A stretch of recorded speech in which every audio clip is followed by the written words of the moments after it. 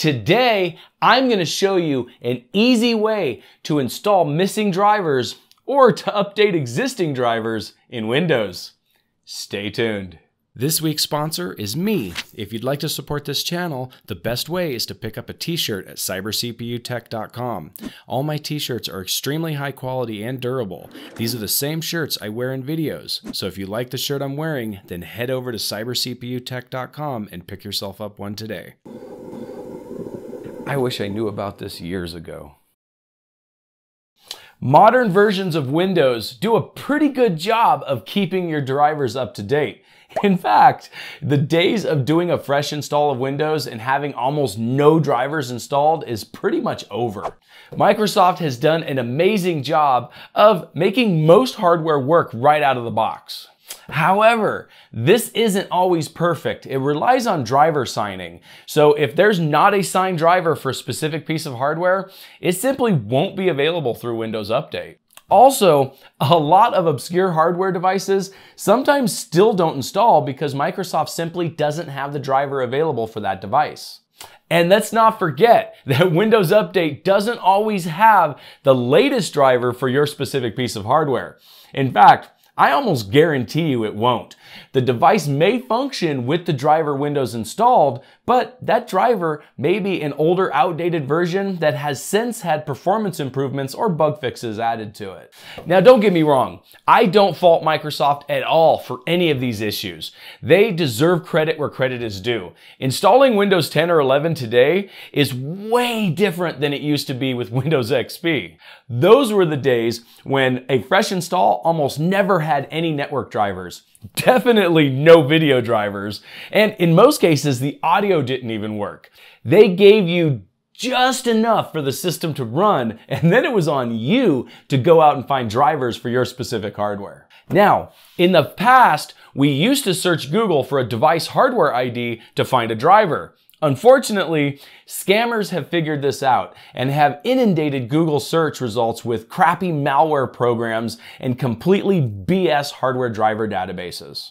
You might be able to identify your device through Google, but the chances of finding a usable updated driver are typically very difficult. This is unfortunate because it used to be really easy to find drivers using hardware IDs.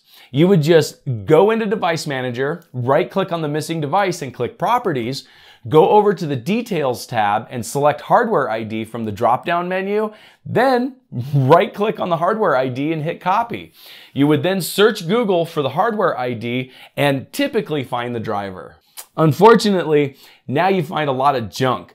Programs that promise to keep all of your drivers up to date that are actually nothing more than malware.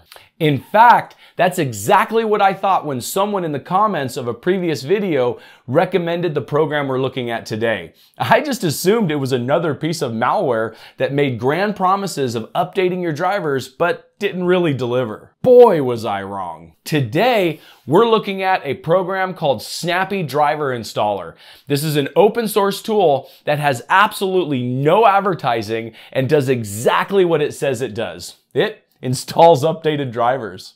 The way it works is by using its own driver database. It will first download an index file that uses hardware IDs to identify the driver you have in your system. It then compares the version that you're currently using with the latest version available of that driver in their own driver database. Then at this point, it gives you the option to update your drivers to the latest versions. The way it accesses these drivers is through using the BitTorrent file protocol. So you're actually downloading these drivers from people who have already downloaded them in the past. The way you use Snappy Driver Installer is by either downloading the installer and just installing it on your computer, or downloading a portable version and keeping it on a USB drive. I personally do the later because I don't like having a bunch of extra programs that take up resources on my system when I'm not using them. Also, as a technician, it's nice to have a tool that I can use to plug into any system's USB drive. Just a warning though, you definitely don't want to use a small capacity USB drive for this program. I currently use a 64 gig drive and it's simply not big enough. I will probably end up going with a 120 gig drive at some point, but for now, the 64 gig works pretty good. This is because if you want to download the entire driver database, it takes a huge amount of space. Just the initial install is like 30 gigs. Then every time you update, you end up using even more space. So I would recommend using the biggest thumb drive you can throw at it. Now, let's take this USB drive and plug it into my computer and I'll show you how to use the program. So the first thing that you're going to want to do is go ahead and open up a browser window and go to sdi-tool.org. This is the website for Snappy Driver Installer. And then once you get there, go ahead and click on the download link and it'll give you the option to either download the full version or the light version. Now the full version is just that. It's a full version. It has everything and it's 25.6 gigabytes and you have to download this as a torrent. But if you want, you can download the light version, which essentially just doesn't come with any of the driver packs, and that one's 5 gigs and it's a direct download you can download from here. So once you have it all downloaded, go ahead and extract it to a folder on your system. At this point, you can move all of this to a thumb drive if you want, but I'm using one that's copied to the system right here just for demonstration purposes. So you'll have these executables inside of the root directory. You'll have essentially the SDIO underscore, and then this is going to correspond with the version of the Snappy Driver Installer that you downloaded. And you're going to want to pick the 64-bit version if you're running a 64-bit operating system. And once you run that, go ahead and say yes, and you should get the program. And what the program's going to do is it's going to look at all of the drivers that you currently have installed, and it's going to compare those to what it has available. And if it doesn't give you anything, you may have to come up here and click update. And by clicking update, it really depends on what you're trying to do at the time. You can just do updates for the specific PC that you're working on, and by doing that, it will only download the specific driver packs that correspond with your computer. Or you can hit check all and it'll download everything. But as you can see, it's going to take a lot of space in order to do that. So I would recommend just doing this PC only if you plan on just using it on your specific computer. If you plan on using this on a thumb drive or you have multiple computers that you want to use this on, then it's a good idea to download everything because then you'll have it available to you when you need it. So let's move on. All right, once you have the program updated, you can go ahead and close this window here. And essentially what you're left with is, as you can see, there's several drivers right here that haven't been updated. And the way this program works is you go ahead and click on select all. It will select all the drivers that are available for you. And then you click on install. Yep. That's pretty much what it does. It just does exactly what it says it does. It installs drivers or updates existing drivers. So once you get all of your drivers installed, you should be left with this page right here. Certain drivers are going to require the system to be restarted. And in order to restart it, you just restart it like you normally would. You can go ahead and click right here. And what this will do is it will hide all the drivers that it's already installed. And as you can see now, I have nothing left to update and I can go ahead and restart the system. So as you can see, this program is really easy to use. You just run the executable, the program automatically detects all of the outdated or missing drivers on your system, and then gives you the opportunity to install them or update them.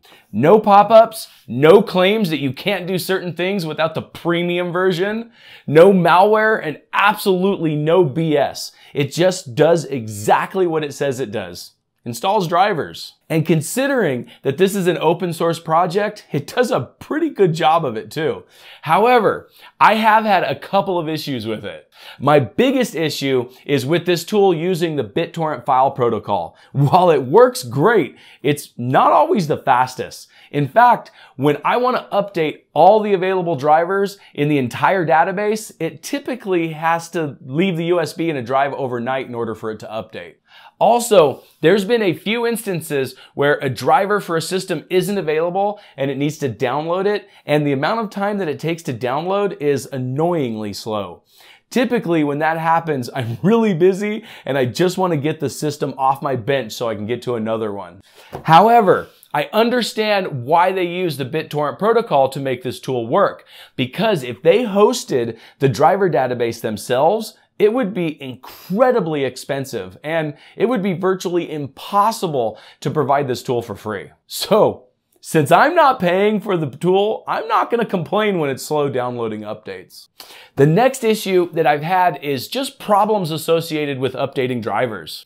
I have yet to see an instance where it couldn't find a driver for a specific piece of hardware, but that might happen. However, I have had one instance when I let it update all the drivers on the system and it left the system unbootable. In that case, it was the SATA driver that updated, and after a reboot, the system simply started blue screening because it couldn't find its boot drive. But this really wasn't hard to fix. There's a cool little trick where you force the system to boot into safe mode, and then once it fully boots, just reboot the system into normal mode and it will typically find its boot drive on the new driver and just boot normally from that point forward. In this case, that's all I had to do. But there is a possibility you could run into problems using this tool. While it's always a good idea to keep your drivers updated to the latest versions, there have been instances in the past where a bug in the latest driver can wreak havoc on your system. Normally, this can easily be fixed by simply rolling back the driver you just updated. But if you used a tool like this to update all of your drivers, you may not even know which driver it was that caused the problem. So keep that in mind if you decide to use this tool. But if you do, the tool also has an option to create a restore point before it updates drivers. So that could come in handy in those cases. And another thing that I recommend is not using this tool to update your GPU drivers. I would highly recommend using the NVIDIA or ATI driver install to get the latest driver for your GPU. In fact, if you have an NVIDIA card, check out this video where I show you the easiest way to not only install your NVIDIA drivers, but to customize the installer to fit your needs. Have a great day.